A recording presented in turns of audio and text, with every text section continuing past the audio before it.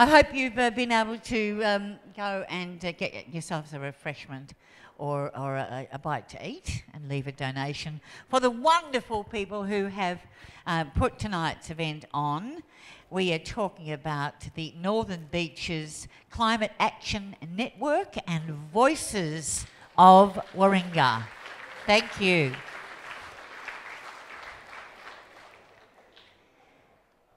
So let's begin with an acknowledgement of country with Catherine Donaldson. Donnelly, I beg your pardon, there we go, straight away, I have a blooper. And Matt on Dig. Thanks so much. Thank you.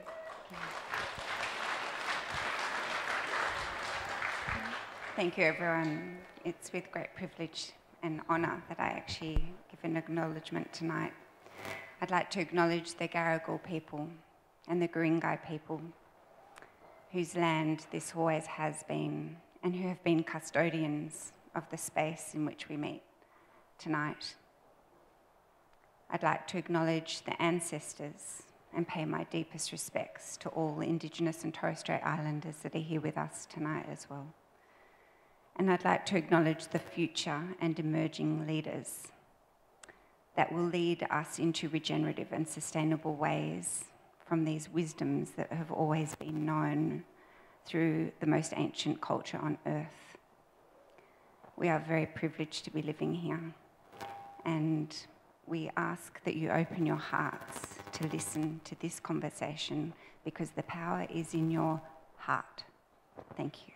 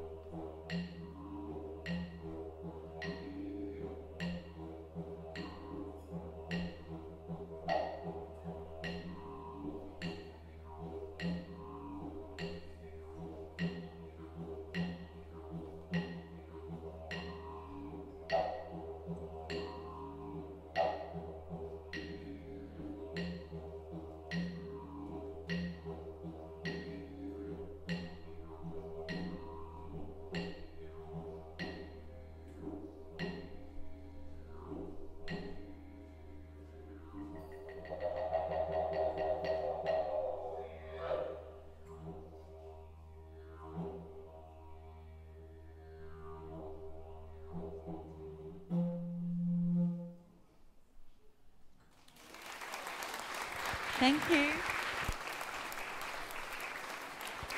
Thanks, Matt. Thank you very much, Catherine.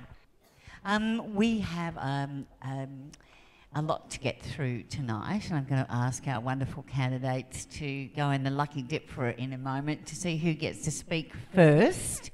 And I know that a lot of you have been out today door knocking, wearing out the shoe leather, and are glad for the sit down as well. We have our fabulous moderator who has a bell. Bing! Well, she did have a bell. She did have a bell. Yes, I know, we'll get to that. All I wanted you to do was to ding, and you stuffed it up. We're not off to... Don't try with the big one, please. Oh, Lord. Okay. To kick us... Don't be standing and taking my profile picture while I'm trying to speak. I will have to... No, bad angle. Sit down. Go on, I run a tight ship round here. Sit down. I would like to ask, to kick us off tonight, to say a few words, Catherine Ridge, who is going to talk a little bit about the Voices of Warringah and what they've been up to. So if we can ask you to say a few words, Catherine? It's not Catherine tonight. Okay, so I've got a moderator who's an idiot. I've got someone who's written my notes who's failed me twice. Nigel, I shall soldier on. It's all my fault. It is. I beg your pardon. Who are you? Alex. My name's Alexander from Voices of Warringah. Excellent. Go right, go. Thank you. Okay, so Voices of Warringah began in 2018, roundtable talks and the community coming together to get involved in democracy.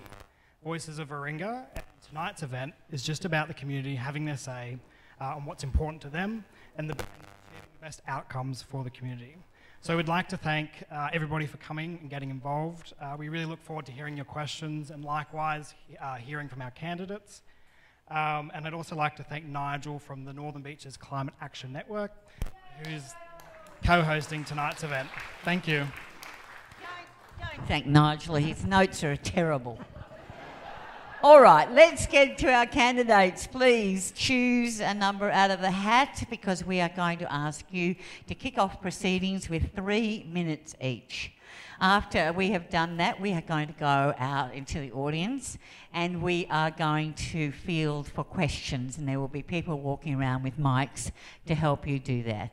So, to give me your numbers. Who have we got up first? It is you.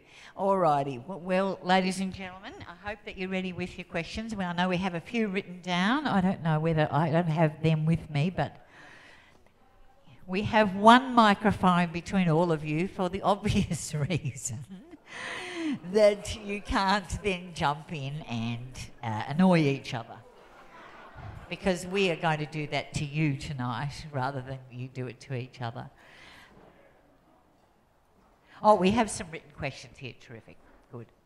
So what we're going to do is we're going to ask each of our candidates to get up and say a few words, give you the pitch, the elevator pitch in 3 minutes. And the woman with the bell... That's a 2.5-minute bell. And when that's done, you've got 30 seconds, and then you'll be... Oh, for God's sake. What? No tugboat? I mean, noise of it. Good Lord. All right, okay. Ladies and gentlemen, please welcome our first speaker, Jackie Scruby. Are we staying seated or getting up? Whichever you like. Okay, we'll just who stay is running as an independent here in Pittwater. Oh! Hi everyone, and thank you for tonight to the organisers, to Wendy, and for the acknowledgement of country as well. So, my name's Jackie Scruby. I'm a mum of two. I live up in Whale Beach, and most recently I was policy advisor to our federal member, Dr. Sophie Scomps, in Canberra for the last 6 months, and prior to that I was her campaign manager. I actually started my career as an environmental lawyer working at DLA Piper, which was then Phillips Fox. I also had a secondment at the Environment Defenders Office and then moved into management consultancy, advising ASX 200 companies and also state and federal government, primarily on climate risk and decarbonisation. I was with them twice. That group was called Energetics, a boutique consultancy firm. And in between, when I had my two children, I actually started a small business as well. And I'm looking at Matt, whose wife was my business partner. They now own Avalon Whole Foods. So I've had that small business experience as well, which has been invaluable. The reason I'm running for the seat of Pittwater is because I feel my values very much reflect the values of the people of Pittwater. I'm running on a platform of climate, integrity, economy, and these are issues that definitely resonated with our electorate and with the electorate of Mackellar in the federal election. And what I've come to realise, which I suppose I knew before, but when I was put in the position where I was considering running for this seat was that so much gets implemented at a state level when it comes to these important things.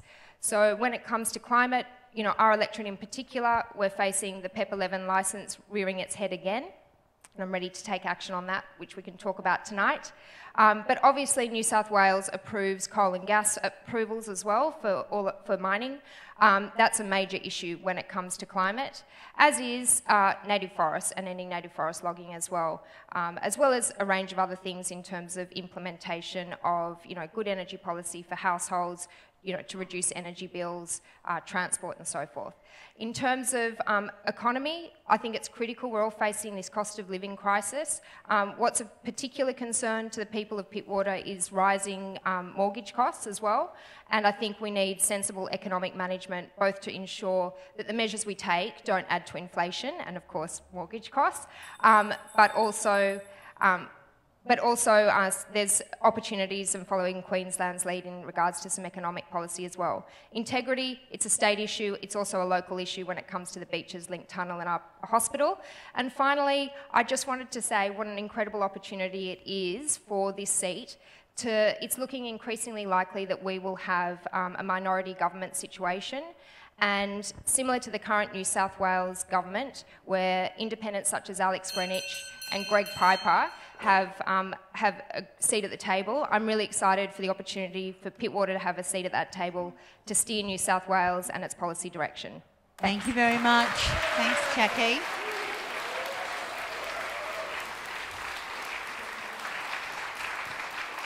A lot of support for Jackie tonight. You're up next, Rory. Rory Amon, who is standing for the Liberals in the seat of Pittwater. Thanks, Rory. Thank you, Wendy, and thank you, Jackie, for your comments, and also to Jeff and Hilary, because all of us on this platform know that what everyone here is doing is not an easy thing. And so I think congratulations to all of you for putting your hand up, because it's a really difficult thing to do. I'd also like to thank, feel free to give a round of applause to the candidates as well. I think it's also a wonderful thing to see Catherine with her welcome to country at the beginning.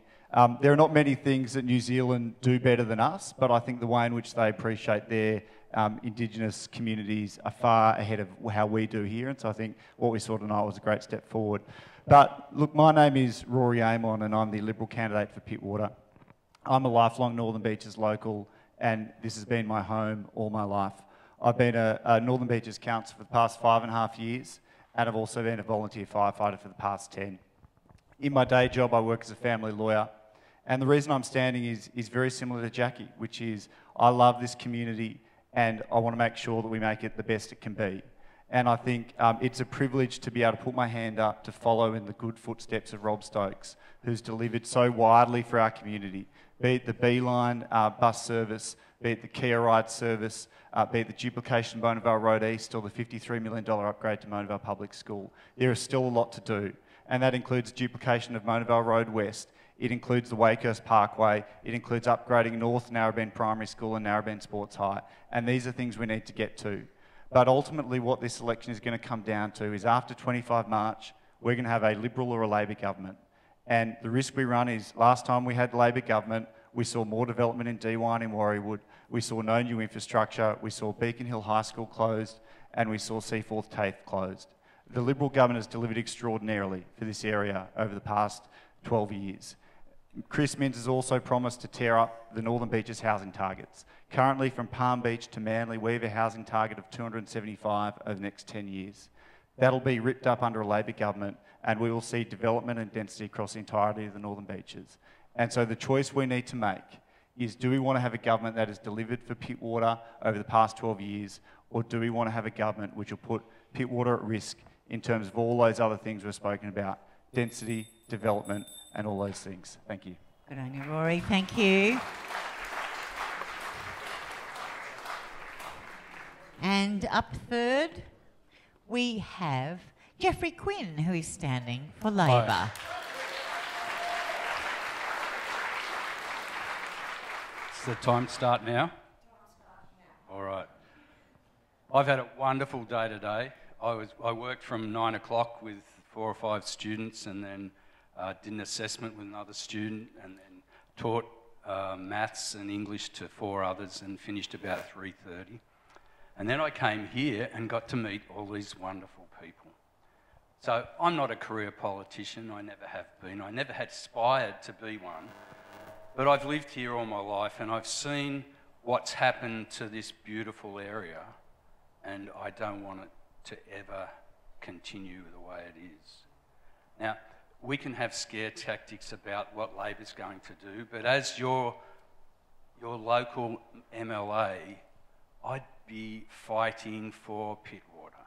And Pittwater is more than just a place where I've lived. It's a place where my ancestors have lived since the middle 1800s. We grew up in Narrabeen. We saw people come in to this area and change it irreparably. But we have a chance now to build a harmonious and beautiful environment where humans can live, where we keep our trees, we keep our beautiful wildlife corridors, we make sure that the roads work and don't kill animals when they're trying to cross it, and we keep things like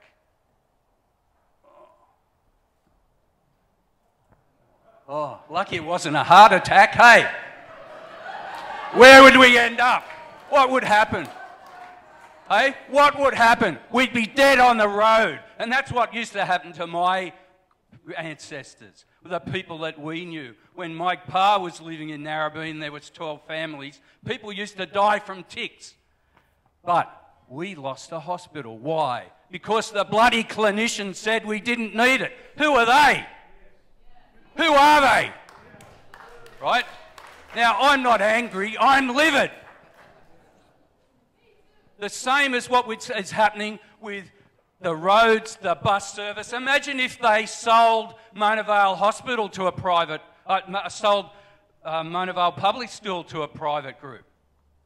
Imagine if they demolished that and moved it up to bloody French's Forest. How dare they? Now, you can sit there and be really staid and wander off into your delusional areas of, oh, let's vote for an independent so they can sit in the corner and, oh, we can say things.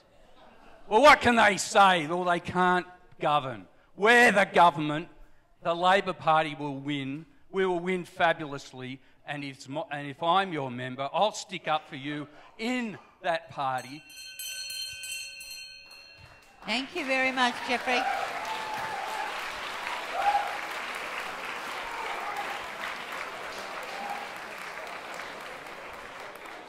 And I would please ask our next speaker not to fake a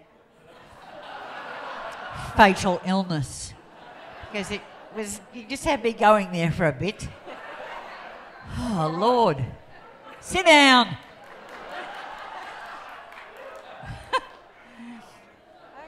Hilary Green is standing for the Greens. Thanks, Hilary. Yes, I'm your Greens candidate.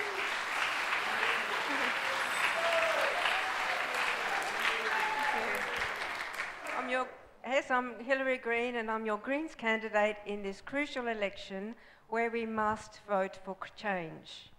I too acknowledge that we live on the land of the Garigal people, and I pay my respects to all their elders and thank them for looking after these precious places for tens of thousands of years.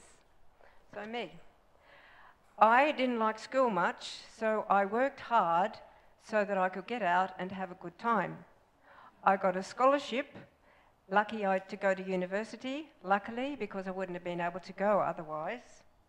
I was privileged to be able to leave home and pay a very low rent living with friends while I studied. Sort of. I taught in a variety of schools, including in Papua New Guinea, and always paid very affordable rent. I forgot to say, when I was a student, I paid $7 a week in rent, in student housing. So I was able to save and travel widely, and a secure job meant I was able to put a deposit on a unit and later in a house on the northern beaches. I became a single mother, and Medicare helped us with all our medical expenses. A government program enabled me to retrain for a new career, which I did, and I paid for all my postgraduate degrees, a couple of them, all of them, which were very affordable, so I had no HECS. The university funded my PhD. My daughter enjoyed a public school education and excelled at university. She has a happy little family, 2 gorgeous kids, and she still has a HECS debt. We are both forever grateful to the paramedics and amazing nursing staff at Mona Vale Hospital for their services, and in particular for the time when they saved her life. You can see I have been so fortunate in the opportunities in education, in health, in secure employment, and in housing affordability. The Greens are advocating a change to enable everyone to have a fair go and live amidst a healthy, thriving, natural environment. Please vote 1 Green in the upper house and in the lower house. Thank you. Thank you very much. Thank you. Thank you. Now, just a quick, I should probably give you my quick biographical note. I have been living in Collaroy for 30 years now. My 2 kids went to Pittwater High, just up the road, and I am actually in Wakehurst, but I'm 2 streets away from Pittwater. So that's how I come to have a fairly good working knowledge of what is happening in this part of the world.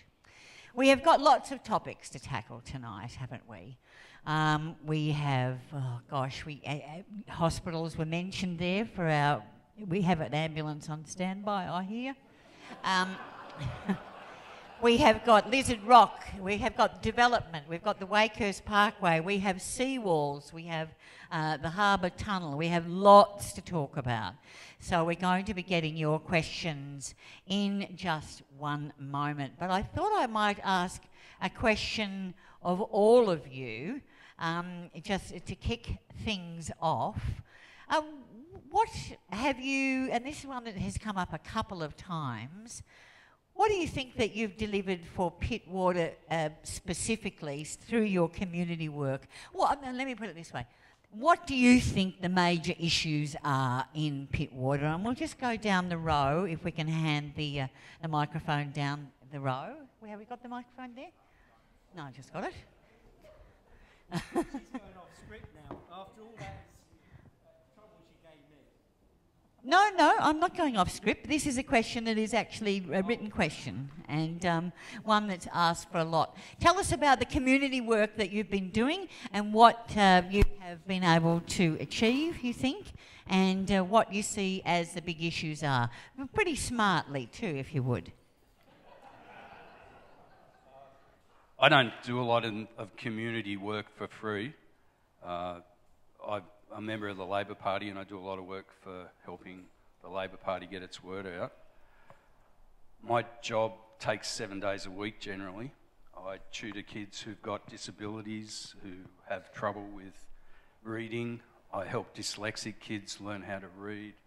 I help parents feel less anxious about their kids' future. And I do it all on my own, and it takes 7 days a week to keep things going. Mm-hmm. I have one business at French's Forest that I've had for 26 years, and I've got one at Mona Vale that I've been running for 20 years. So I'm not really a community person. I'm not a fireman or anything like that. Yep. I look after my family, and I just help kids and help their parents. All right, well, good. I thank you very much for that. And just handing down again, we'll just go one more along. We'll just go along the road, Jackie. What have you been doing with your I'm not going to as get a up because I have community heels person? on. Other people don't. So what have I been doing in terms of the community, I suppose, and what have I delivered? Well, I delivered Sophie Sconce as our federal member, working in... But community work, particularly in this community in the last few years, has been obviously involved in listening to the community through McKellar Rising, also through Sophie's campaign and continuing to do that. Through COVID as well, I have an online course, 6 Weeks to Plastic Free, which is about zero waste living, which I delivered to the community remotely because Northern Beaches Council had shifted to online. And then also I'm usually found, doing sausages down at Avalon Nippers. In terms of my community work throughout my life, similar to Jeff, I've worked in industries where I've been able to align my values, also with delivering what I feel is addressing climate change in various ways, and that's been through an individual basis and also through advising companies as well, which isn't community work, but I think similar to Jeff, I've tried to align my career with what I feel is a duty for us all to take action in that area. All right, thank you for that. Okay, so while I was at university, I made sure that the data we analysed in class was often aligned to climate change issues in particular. Since retiring, I have been a volunteer in Mona Vale Public School mostly, helping children with reading, and I'm now an ethics teacher in Mona Vale Public School. And I'm a knitting nana, very proudly a knitting nana. And I did all the data analysis and presentation for Sophie Sconce for Voices of McKellar. Voices of McKellar, I'm so sorry. Thank you for that. And, I'm now trying to make sure the people of Pittwater understand that green is good. All right, thank you. And you, Rory, we know you've been on council, of course, but what else have you been doing along the way? Thank you, and thank you for the very flattering photo that you've got there of me in my mullet COVID era, which is now well and truly gone. So this is me, that's me there, just in case there's any confusion.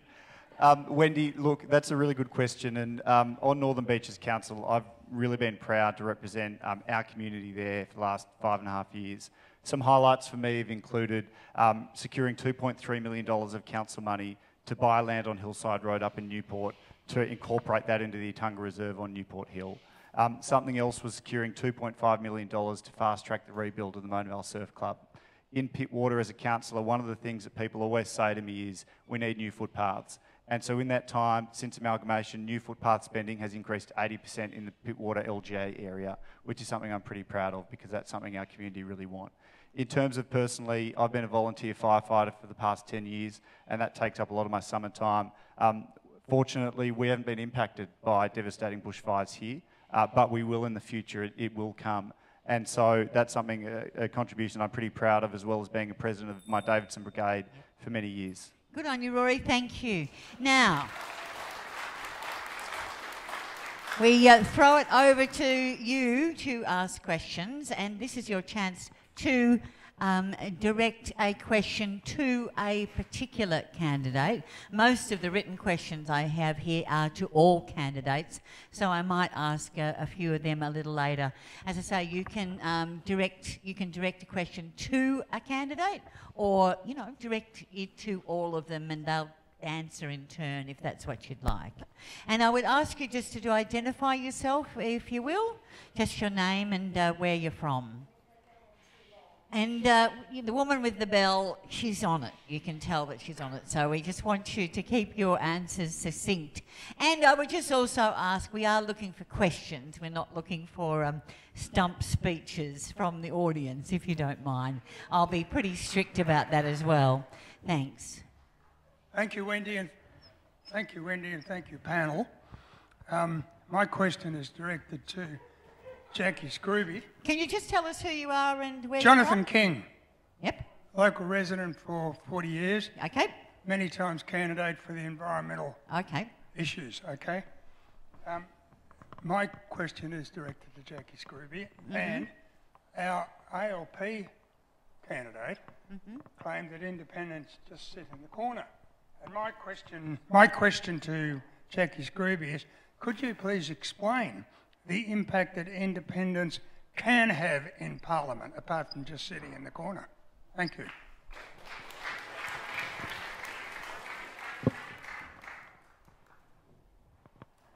I was going to bring that up, that I don't agree with Jeff, that I don't think independents sit in the corner.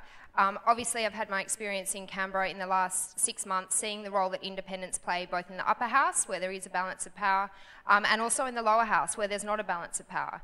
Despite not having balance of power, I've personally been involved in assisting Dr. Sophie Scomps in amending multiple...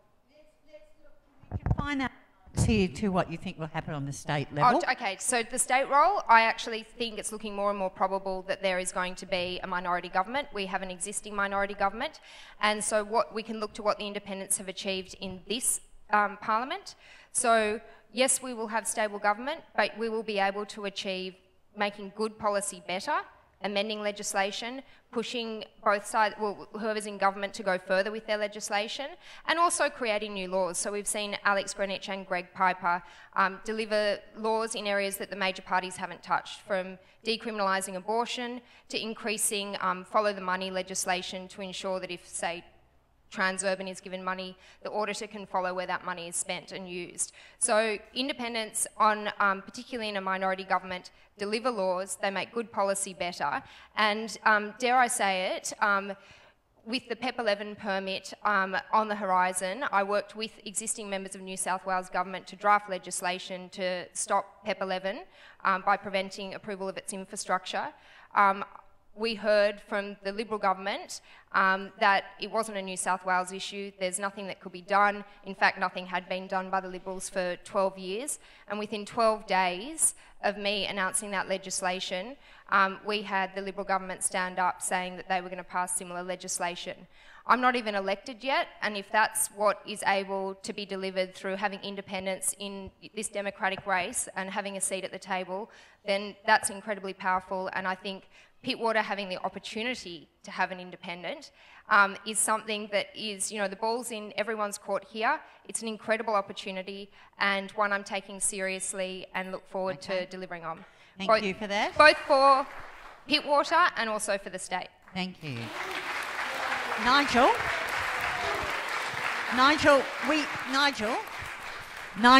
leave the microphone up here because we have another one down there. And just save you going back and forth. Rory, could you grab that for us, please? Cheers. Yes, we have a question here. Oh, hello. Yes, my name's Sean O'Shannessy. I've come to Pittwater from northeast New South Wales, where I've been in the forests, our native forests, which are currently being smashed by this government. And, you know, their greenwashing aside, our forests are in rapid decline. I mean, we know that native forest logging will actually make it possible for us to reach our climate targets. If we want to make effective action on climate change, we have to protect our native forests. Yes, you have a question? I do. If we continue logging our koalas, they will be extinct by 2050. So I'm asking all of you, if you are elected to represent Pittwater, will you commit to a rapid end to the logging of our public native forests? All right, Rory, we'll start with you. Sean, thank you for that question. Over the past recent years, the New South Wales Liberal government has acquired 1 million hectares of forests and incorporated it into our national and state parks. And I think we can all agree that's a good thing. In the recent budget, the state government has committed $190 million to a koala strategy. That's creating various areas where koalas can regenerate, where they can thrive and where they can be invested in. There is 3,157 hectares of land dedicated to koala regeneration. What do you think about the proposed development in Little Bay, Rory? The proposed development in Little Bay? Little Bay. Look, Wendy, I've been out in the community for the past 4 weeks. No one's raised that particular development with me, so I'm happy to take that on notice. It's just an impact on koala habitat. I think a few people might be acquainted with. Okay, yep, hand on. Okay, well, the Greens policy is just to stop native forest logging. All of it, stop it. It's a state subsidised industry that runs at a loss. There are only about 1,000 employed people in that industry, and they could be easily transitioned to a much more beneficial industry. In the last 3 years, 40% of the koala population has gone. They've gone. We need to get them back. It's not only the koalas that have gone, it's all the other biodiversity that we don't see and is vital for our environment. All right, thank you. Thank you for your question, and it is incredibly important we end native forest logging.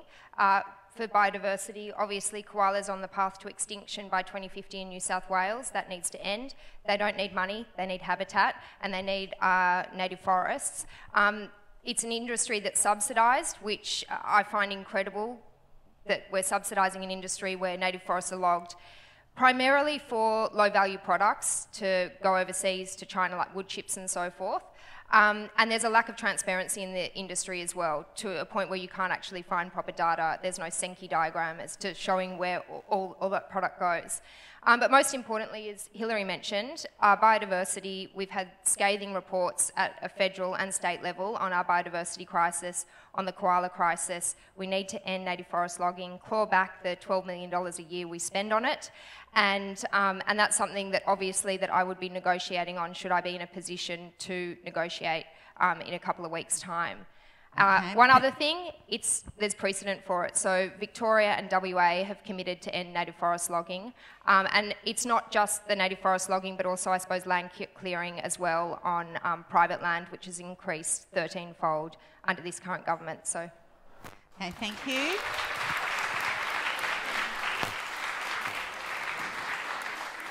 This is a hard one for me because the Labor Party policy is not to stop native forests, but to scale it back over a period of time to allow the people who work in that industry to move on to other areas.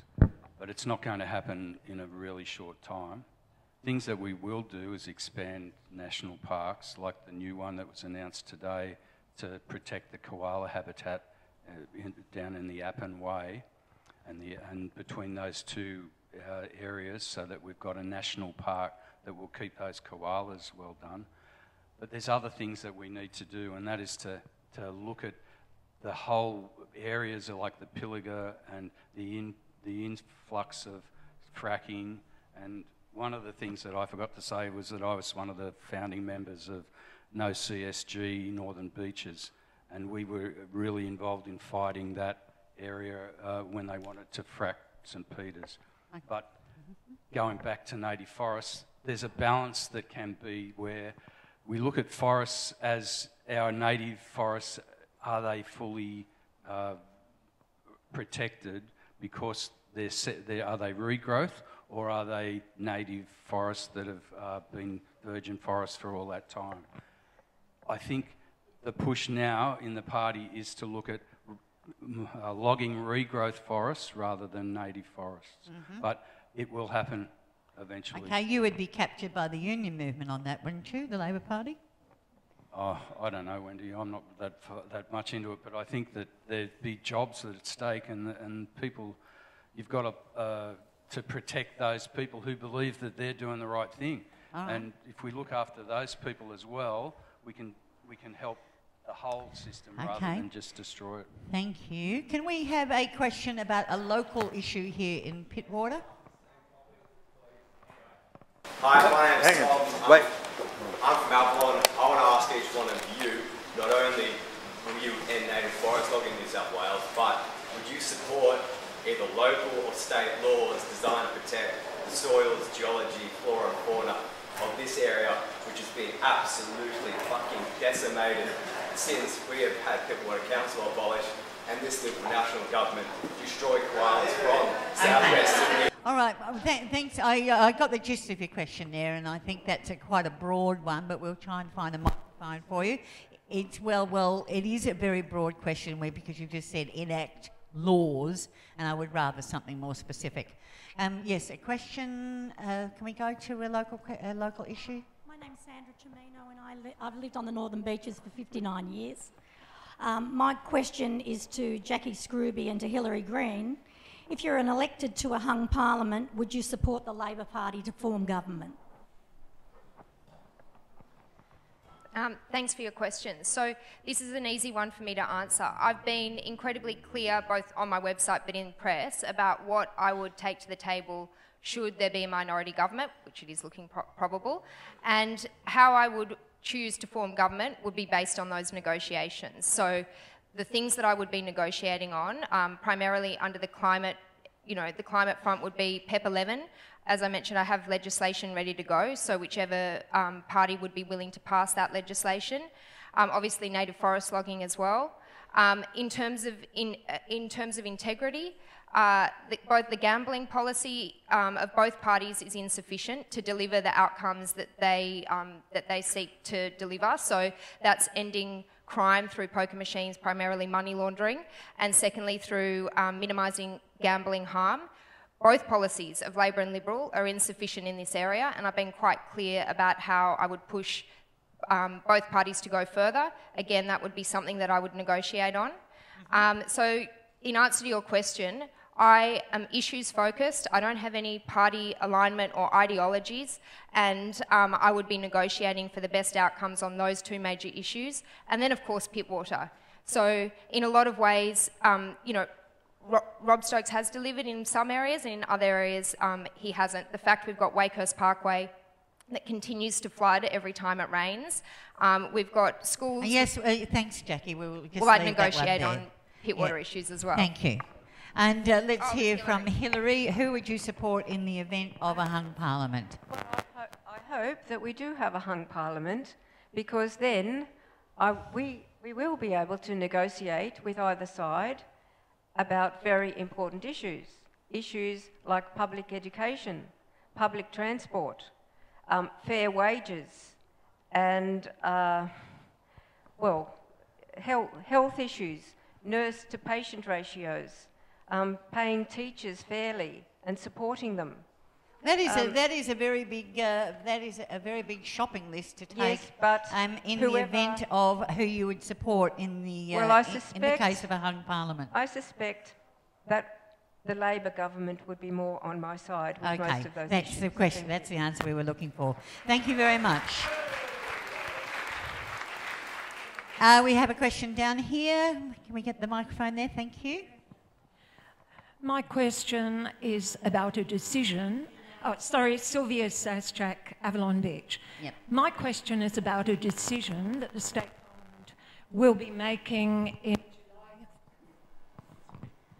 in July this year. Thank you.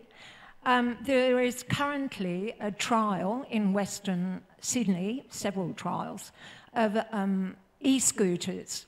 And you may have noticed that there are more and more e-bikes around at the moment. E-scooters are currently illegal, though I saw one on the Corso this morning at Manly.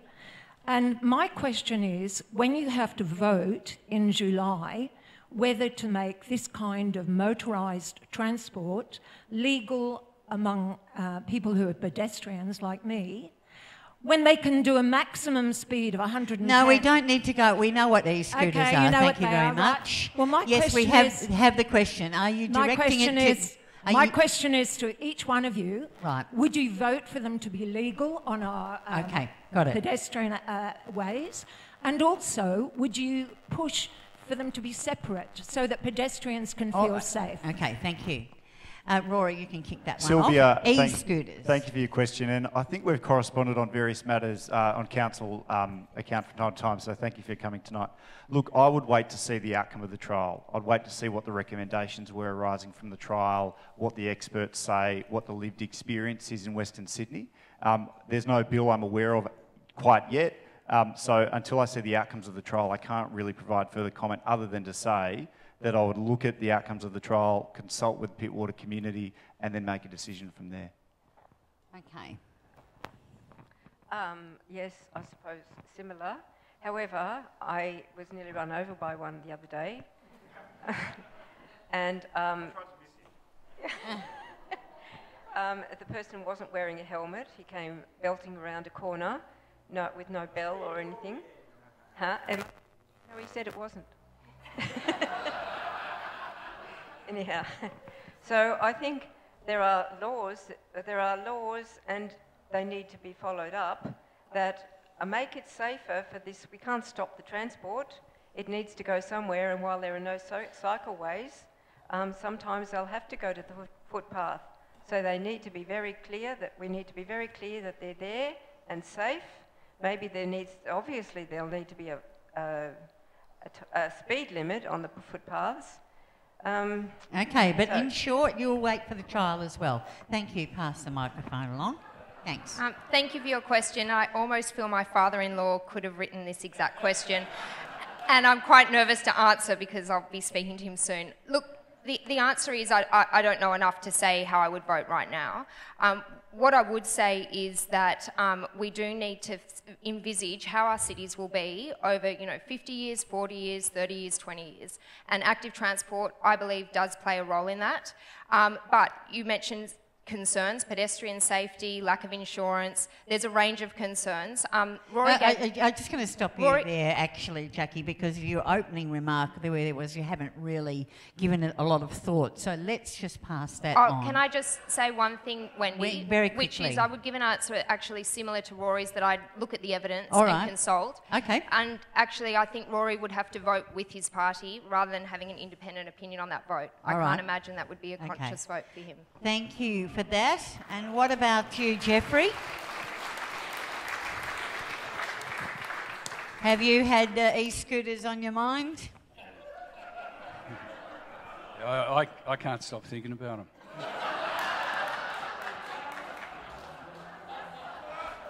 But they can be dangerous. Is that the way you're going to get to the hospital? Well, if it's flooded, I might have to get a canoe.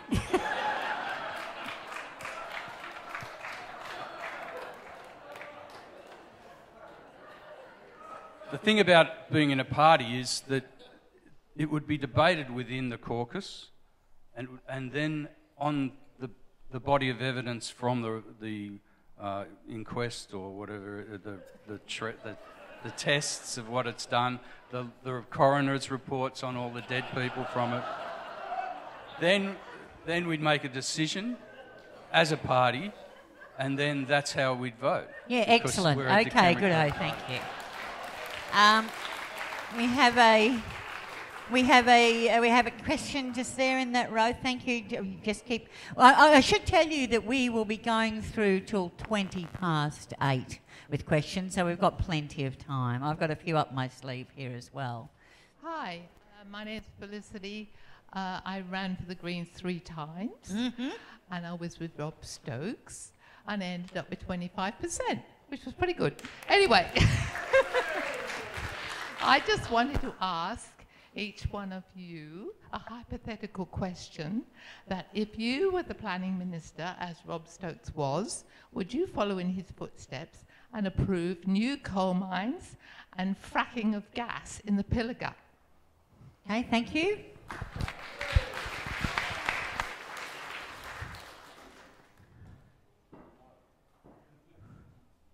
No. No! Thank you for your question. No, I don't. One of the policy platforms I have is not approving any more new coal and gas. We need to transition away. We have enough as it is, and we need to focus on transition. Sorry. And I met with farmers from the Liverpool Plains the other day. They are incredibly worried about the impact to New South Wales and Australia's food bowl from fracking, and I will do anything I can to stop that extension of that project going ahead and stop Santos from fracking in the Liverpool Plains. Thank you for that.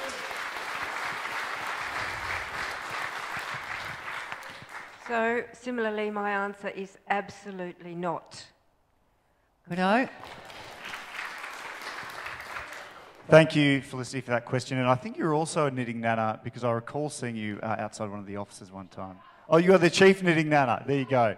Look, Felicity, the World Wildlife Fund has ranked New South Wales as the #1 jurisdiction in the country in the race to become renewable energy superpower.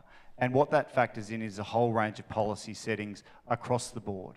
And so New South Wales is leading the way with a net zero target by 2050 and a 70% target by 2035. New coal and gas fields, Rory. And that's what we're asking. What that target factors in is that target factors in everything that's going on in New South Wales. And so every single project is subject to an independent planning process, and it has to go through that process. And New South Wales and Felicity, don't ask me, ask the World Wildlife Fund, which has said New South Wales is the #1 jurisdiction when it comes to renewable energy. All right, people, settle if you would. Thank you. All right, we have a question up the back. I'm Georgia Deretic. I'm living in this area for 30 years. And I'm asking every single one of you candidates that, in your opinion, since you are all local, you tell me what are 3 the most important problems that you would tackle first term. Okay. The 3 most important issues you tackle in your first term. Rory? Now, Georgia, are you asking locally or at a state level? Locally. That's a really good question. So I think the #1 issue... You're not going to say if anyone asks you a really bad question, are you, Rory? Thank you. They're all good questions, Yeah, Wendy. oh, They're sure. all good Yeah, questions. yeah, The only bad thing in this room is that photo of me, which is side-eyeing me on an ongoing basis. You do Georgia, look like you've smelt something rather... I don't know. I don't know what's going on, but I tell you what, there's something not right there. There are probably a lot of offended hairdressers across Pittwater. Yeah, Georgia, top 3 issues in top 3 issues. Pittwater. Cost of living is #1. That is the #1 issue that people are telling me when I'm out about in the community. The New South Wales government has a number of cost of living measures which are targeted to individuals, be they families with children, be they people who need help with energy bills. The next issue is making sure we get the infrastructure we need in this area. The last 12 years we've seen significant infrastructure into Pittwater, as I referenced earlier, and that's going to continue under a Liberal government, be it Mona Vale Road West as a perfect example of $340 million committed. And the third thing is ensuring that we keep this place beautiful. The housing target, which I referred to earlier, is going to ensure that we have a sustainable area in terms of the number of houses going up in this community, and that's something we need to ensure remains in place. A Liberal government is committed to that. I can't say the same of a possible Labor government. Okay. Top 3 issues as you, as well, I should say, what as you see them, and as you hear on the ground, no doubt. Thanks. So, firstly, the re-establishment of public emergency and acute services at our Mona Vale Hospital.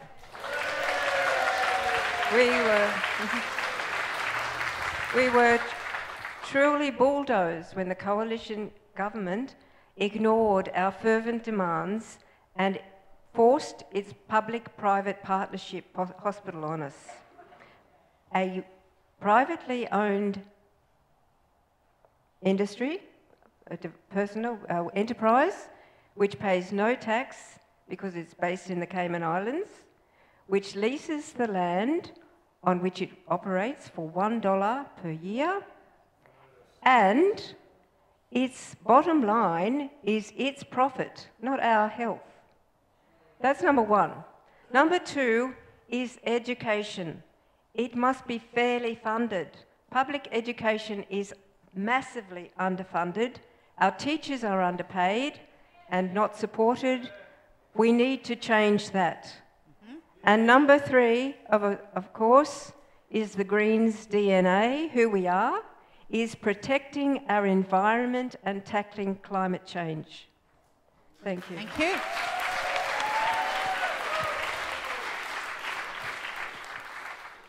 So in terms of 3 local issues, the first would be fighting over development. So obviously preserving our conservation zones, which are currently at risk under the LEP. There's a number of ways that that could be achieved, which I can go into later this evening.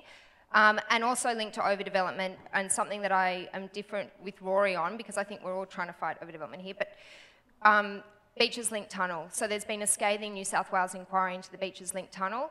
It asked before the New South Wales election that the business case be released. That was due for release this Monday, and you know, I'd like to call on Rory to say whether his government would release that business case, even though they're in caretaker mode. My concern there is what Perrottet said last year, which was housing density will increase on the northern beaches as a result of that tunnel. That seriously concerns me. I also dispute the 275 number, but we can chat about that later. So overdevelopment, fight overdevelopment. In terms of the hospital, implement the New South Wales inquiry recommendations into the hospital and demand more transparency, some of the issues Hilary mentioned, and also keeping Wakehurst Parkway open and schools. So that's 4. Thank you. Jeffrey? The first thing I'd do is make sure that they didn't do anything with Barrenjoey Lighthouse and that we stopped any commercialisation of the national parks. Second thing would be to start really heavily lobbying the Health Minister to rebuild Mona Vale Hospital. I've been on the Save Mona Vale Hospital committee for ages as the Labor rep, but now we've changed the name to Rebuild, and there's some stickers over there that you might like to take and put them on your car and start thinking about generating that.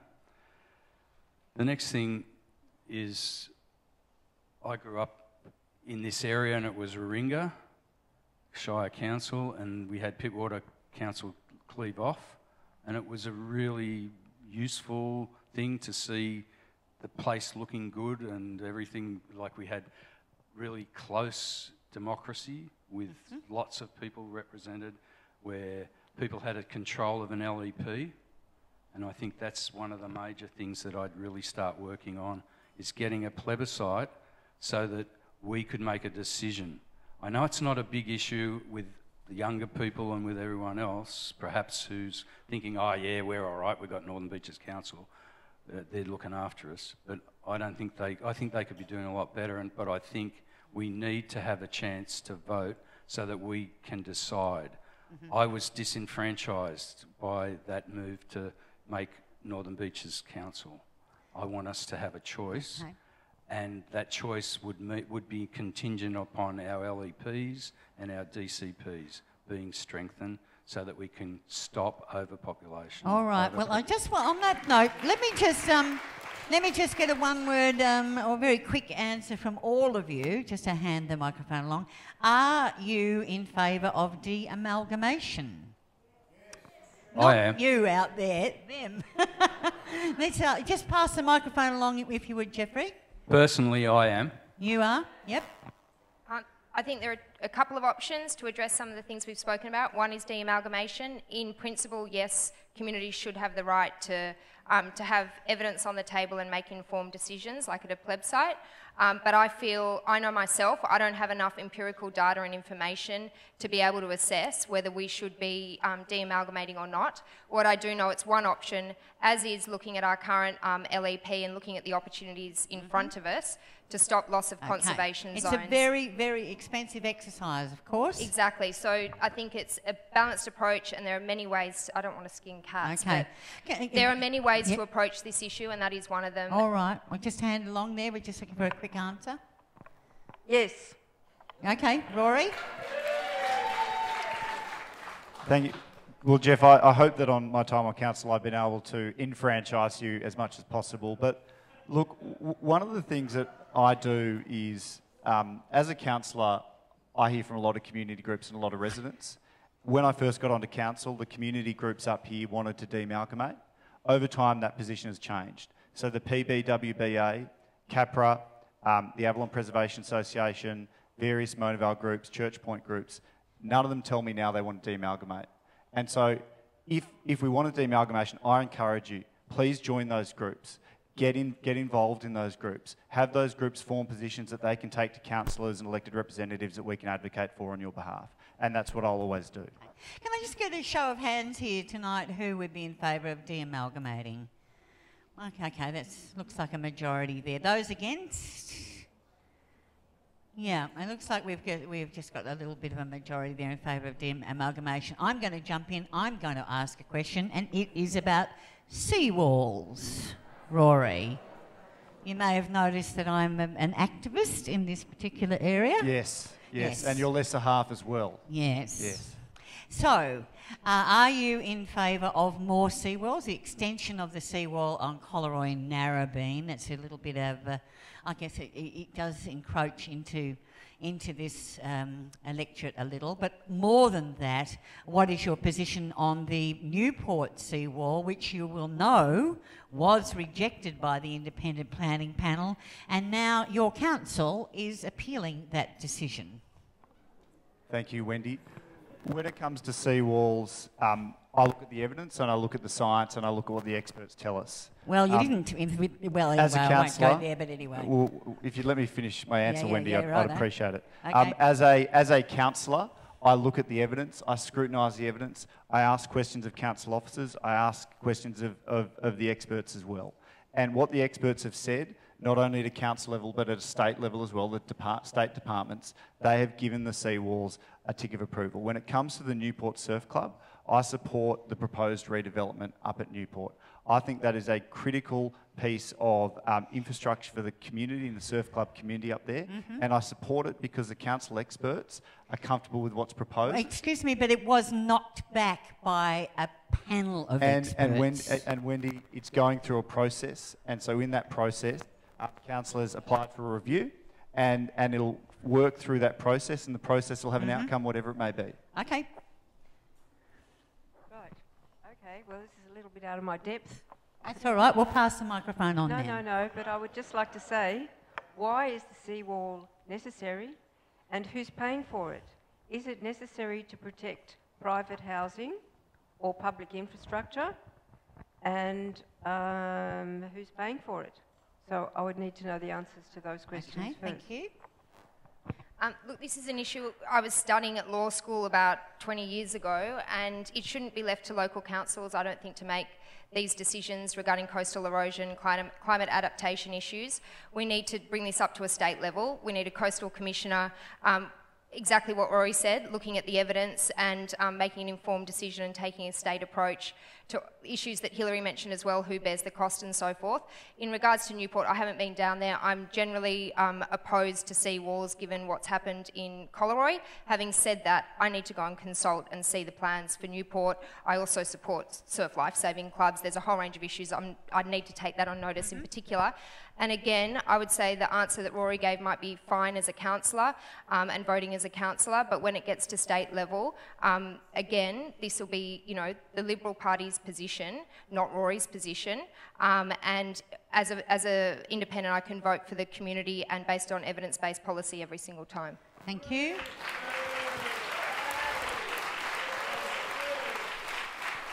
And Jeffrey. Wendy, I beg an indulgence to tell a bit of a history story. No. We've only got about 10 minutes left, Jeffrey, and I know some other folks want to ask questions. Seawalls are unproductive for a journal system. If you've been down and seen the one at Coleroy, it's just outrageously bad.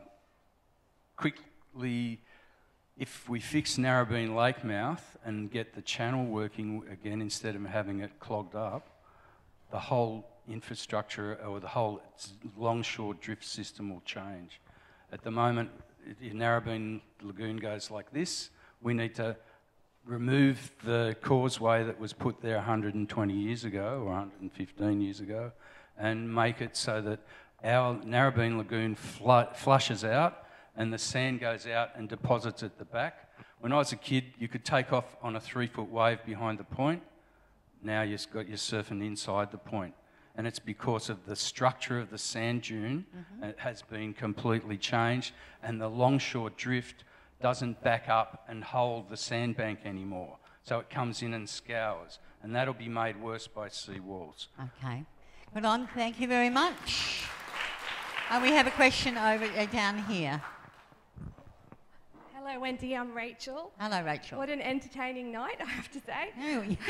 You're welcome. We haven't broken into song yet. That could be happening any moment. I'm part of the Northern Beaches Bushland Guardians to save Lizard Rock, and we have our launch next week. I'm passionate about saving the bushland. However, I'm a renter, and I would like to ask each candidate if they are renters and how they are going to fix the housing affordability crisis with social and housing affordability for teachers and the everyday worker. So what are you going to do about it?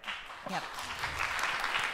Yes, because I should say that, I mean, this is a really interesting issue here, isn't it? Because, you know, the rest of Sydney just regards us as a shocking bunch of NIMBYs who, you know, don't want any development in our area. And I hear you all say we don't want any development, but as Rachel said, there is a real problem with affordable housing. And so it is something that we really have to address as a community, where that balance is. So what Rachel would like to know is what you think, are you a renter? And what you think about increasing the availability of housing. I own my own home, so I can't really talk, but I used to rent. But I lived in Narrabeen when $10 a week was the rental for a house. And we used to have a place across the road from my grandmother's, and it was, you know, she used to pay $15 a week, and we got a rent increase to 20 a week. So that's sort of a different bread world. was $2 as well, wasn't it? You know, so, like, we're going back, you know, like really, must sticks and all that, you know. Yeah, must sticks. You could buy 10 of them for a penny. The plans that we have to do, this area, we can't just say, oh, we'll put affordable housing, because affordable housing is different for all of us. So what we need to do is look at where can we build... well, you know that what makes a house affordable or not is actually a fixed ratio to your income. Well, exactly. That's what I meant. Like, it's affordable for you to live in Collaroy, and at the moment it's affordable for me to live at Church Point. But for someone who's struggling, where do you live? Like, when I started teaching, the teachers lived here and travelled to Mount Druitt for work, and now they live out west to travel here. So we've got to look at how the planning, from a planning point of view, we have to look at how we develop this area, but we can do it sensibly without overdeveloping it. And there's architectural plans that we've seen when we've sat here and listened to the architects who talked about the zoning changes of how we can develop areas that are multi-dwelling but without ruining the structure of Pittwater and the beauty. So we have to look at our scenic ability to, we want to keep our scenic trees and wildlife corridors, but we can develop habitats for everyone to live, but we have to change the way we look at property. And that's a long-term idea that needs a philosophical change of mind. Okay, thank you for that. Thanks for your question. So I am a renter, so I get it, and also I've got friends who have, you know, ended marriages, found it really hard to afford to rent up here, even in apartments. It is a vexed issue because we have beautiful natural environment, and I'm, you know, absolutely committed to keeping the, you know, the character of the peninsula as houses nestled in trees and fight overdevelopment. However, Northern Beaches Council has done a housing strategy which can meet the housing targets, which Rory said 275 new homes. It's 12,000 new homes that are needed with a 275 shortfall. The Northern Beaches housing strategy is within the existing urban footprint without needing to cut down trees such as Lizard Rock. But 100% we need to do more around supporting essential services in regards to affordable housing, because up at Barrenjoey High School we've got a teacher shortage. You know, there are issues with nurses not being able to live near where they work. So developments such as Brookvale and other developments earmarked in the Northern Beaches housing strategy need to have those targets for essential worker housing, and we need to make sure there is an option on the Northern Beaches, not necessarily in Pittwater, but on the Northern Beaches. Well, isn't it interesting that you say that, Jackie, because you just said something, as I say, that the rest of the city says about this place. You say we can have more housing, but it shouldn't be in Pittwater, it should be in Wakehurst. I didn't say Wakehurst. I said I support I support the Northern Beaches housing strategy, and I also, something that I haven't spoken about tonight is this planning and long-term vision for our area and bringing community back into planning. There are innovative ways, whether it be duplexes, granny flats, there are ways that we can incorporate more affordable housing on the peninsula. And I actually support a method such as deliberative democracy, getting the community involved and being involved in our future vision, because it is a vexed issue and we have competing priorities. All right, well, thank you for that.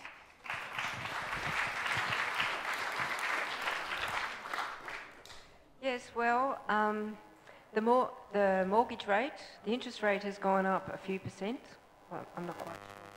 I'm sorry, I do own my own house. The interest rates have gone up, wages have basically gone backwards, but rents have practically doubled. People can't afford these rents. So one of the Greens' policies is to put a cap on rentals. Another one is to make sure that all new housing built in this area is for affordable housing. And we don't need to build houses on conservation zones. Natural process over the next few years, by the time when it will be necessary, you'll find more granny flats, more double stories being built. It will happen. You're talking about increasing density rather than... Yes, I am in urban areas. All right. Not urban sprawl. Okay. And Rory, your thoughts? Thank you, Hilary and Jackie and Jeff. Rachel, that's a very good... That's a very good question. Thank you. Rachel... Please stop, can I just say something back to Jackie? Wendy, in 2017, the Northern Beaches Council released a policy for affordable housing, and in that time, they've done absolutely nothing to implement it. I just want to say that. All right, okay. Well, Rory was on that council. Thank you. So. Thank you, Rachel. Look, I own a 2-bedroom apartment in Narrabeen, and I'm very lucky and very fortunate. One of the things that I've done on council is advocate for a 15% affordable housing target in the Frenchs Forest Town Centre, which I know will help. It's not going to solve all the problems. One of the difficulties you have is when you increase the percentage of affordable housing, as many of the councillors in this room will know, in order to make the development viable to actually build, you've got to go up. And so you've got to strike that balance. The thing that the state government is doing to assist on affordable housing is saying to first home buyers, you can opt between paying stamp duty or an annualised fee. Now that helps them get into the market. Once you get in, it becomes that much easier to progress. There's no silver bullet, but I think there's good small steps that government can take and are taking. So would you advocate some high-rise maybe in this area? Not in Pittwater, no. What about in Wakehurst? You know, where the hoi polloi live. Well, Wendy, Brookvale's actually down in Manly, so that's even a further electorate away. Yeah, right, so I think we can... All right, okay. We have one last... I think, well, look at this. I'm sorry we're running out of time. We have a question down here, but I think this has got to be the last, unfortunately, folks. I'm sure that the candidates will be happy to be buttonholed after that's their job, so you can speak with them personally. Yes, sir. Thank you, Wendy. I'm Graham Jessup from Sustainable Northern Beaches Group. Earlier, the issue of the Northern Beaches Tunnel was mentioned. Mm-hmm. I'd like to know from each of the panel, do they support the proposed Northern Beaches Tunnel? Thank you. Yes. No. Based on the current proposal, no. No, we don't. No. All right. Well, that was pretty quick. We might have a chance for one last question in that case. Who wants to go lucky last? All right. But you're a part of the organisers, are you? Yes. Well, I think we might have to hand over to one of your guests it's tonight. a very important question. It's a very important question. Is it acceptable for politicians to lie and deceive to support their colleagues? No, sit down. That's ridiculous. We want a question about, Pittwater. Thanks, Jen from Mona Vale. It's a bit of an invisible issue, but it's our policing. I don't know if everybody here knows that this is the first year in our police's history where we haven't had an intake into Goulburn. There is no intake whatsoever of new police officers in training. What I want to ask is, Jackie and Jeff, what would you do to reinvigorate our state police so that we have enough police officers and raise their morale and raise their profile in the community? With respect, I would like the last question to go to Pittwater, if you don't mind. And you can ask that one. You can ask that one privately. Let's just go to this last question, if you wouldn't mind. Thanks. My name is Greg Pride, resident 44 years. My question is to all candidates. I'm with a small group who swims across Bongan Bay, Mona Vale each morning. This is a local environment question. We're currently putting together a submission, petition and website to have Bongan Bay at the northern end of Mona Vale declared an aquatic reserve. My question is, what is the position of each candidate to that sort of proposal? Do you think all the candidates know about that proposal? Have you heard of it? I do. You do? Okay, go for it. Do you want to start, Jeff? Yep. I'm one of the dawn busters too, but so it's it's pretty home for me that I'd really love to see it as a marine park. I caught my first fish in that bay in 1966. So when musk sticks were actually That's that right. increased in price. And what we used to do, by that time, we used cord line and we had to make our own hooks. No. Yeah. But oh Lord. But one of the most beautiful things you can do in this area is go for a swim at dawn through that bay. Yep. We used to see, well, like back in '85 when I started, there was heaps more fish, and there was heaps more groper. Hey? Yeah, but you caught too many. I caught heaps, yeah. Yeah, it's your fault. But I'm one of the people, and my family's one of the people that really probably caused a lot of the fish to go. Come on, but Jeffrey. That doesn't mean you don't change. Come on, Jeffrey, move along. It's getting late. So that's a yes. Yes. So I met Greg the other day, and he nearly drowned me. Rory nearly got a free kick because I swam the bay for the first time. Look, in principle, I support like the Sydney Marine Park, a proposal that that James Griffin failed to get up and over the line in 2018. And yeah, at first principles, yes, I support protecting our marine environments. On this particular proposal, as we've discussed, I'd need to see evidence. Obviously, I'd need to see community support. I'm a community-backed independent, continue to listen to the community and vote for the community every time. But in principle, yes, I support extension of protecting our marine environments. Okay.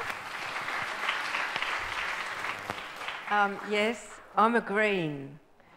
Say no more. Thank you.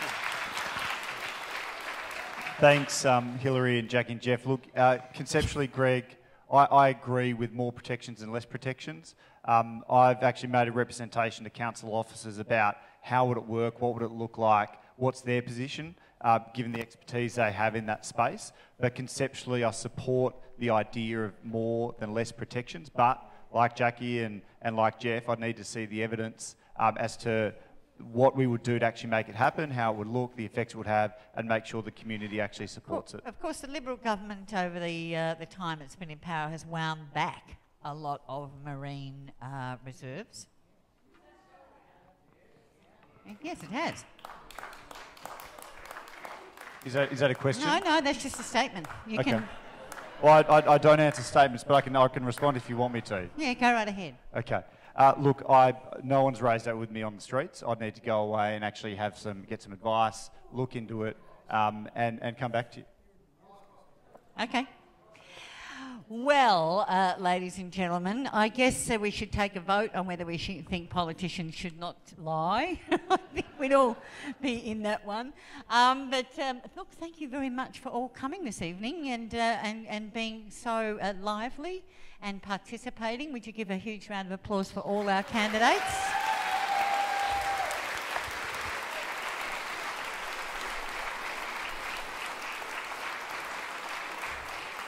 Thank you.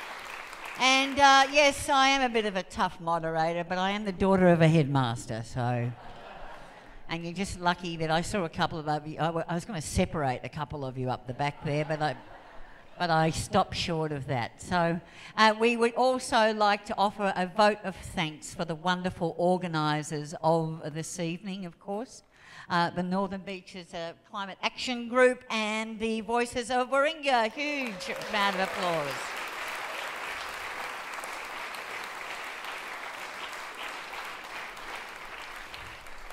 So yes, there are refreshments, and if you'd like to make a donation, you can buy a drink or a snack or something like that. And we thank you one and all for coming tonight. You want to say a few words, Nigel? So, you know, you send out the program to everybody and you tell them what's going to happen when, and you make a few mistakes and everyone gets upset, and then you send the wrong time, and then you get a phone call in the middle of the night saying you've done it all wrong and all that sort of thing.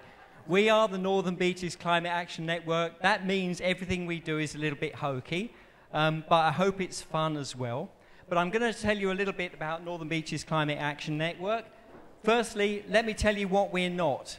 We're not an incorporated organisation. We've got no board. We've got no money, except for that you put in the begging jar whenever you take our drinks off us or nick our food.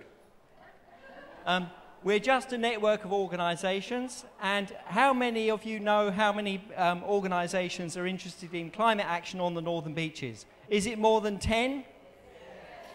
More than 20? More than 30? More than 40?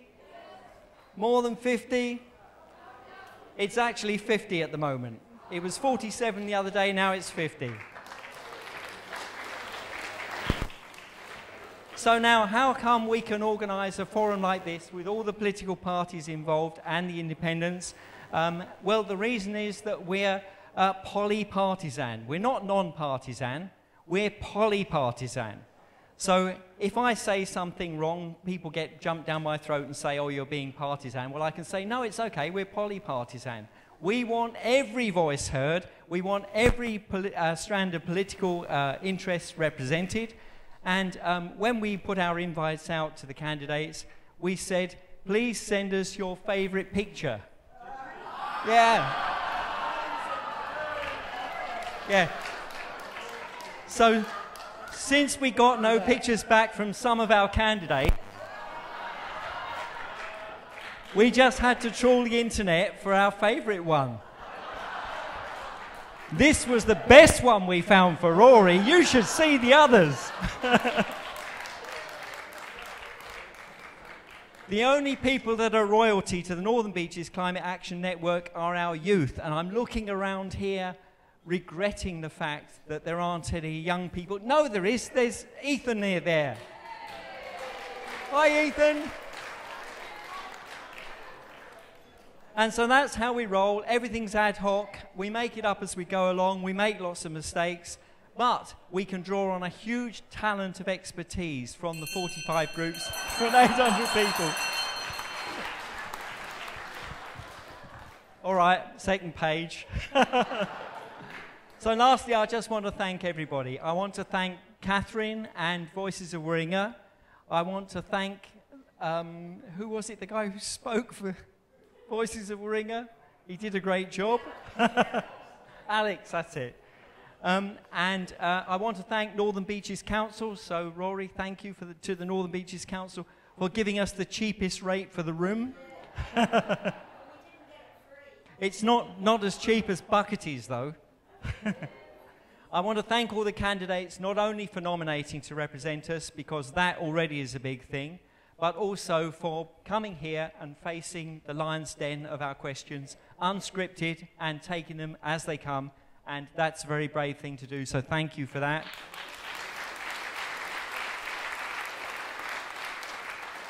I want to thank you, all the audience, because you've made this a success. I want to thank the crew, everyone in an I Love Northern Beaches t-shirt. Now, normally at this point, I say if you see them standing by the bar, buy them a drink. Only we've bought all the drinks this time. And we're looking forward to checking up the begging jar to see if we've got more money back or less money back than we paid. So we may be on a losser from that one. And Wayne, who does an amazing job putting together the videos for these events. This will be posted onto our website tomorrow for people to view, and it is actually the most important thing from these events, because those videos get watched thousands of times, where there's perhaps 200 people in the hall here. So that's the key way we're contributing to democracy there. And lastly, from all the media covering our event, not that many,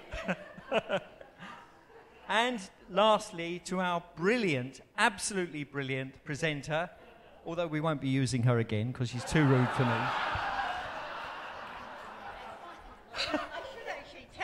Nigel originally, well, had sent me all the details for the event that I was hosting in Wakehurst, didn't you, Nigel?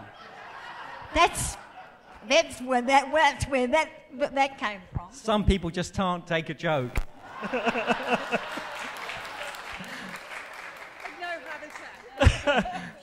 So, thanks very much, Wendy. That's it, everybody.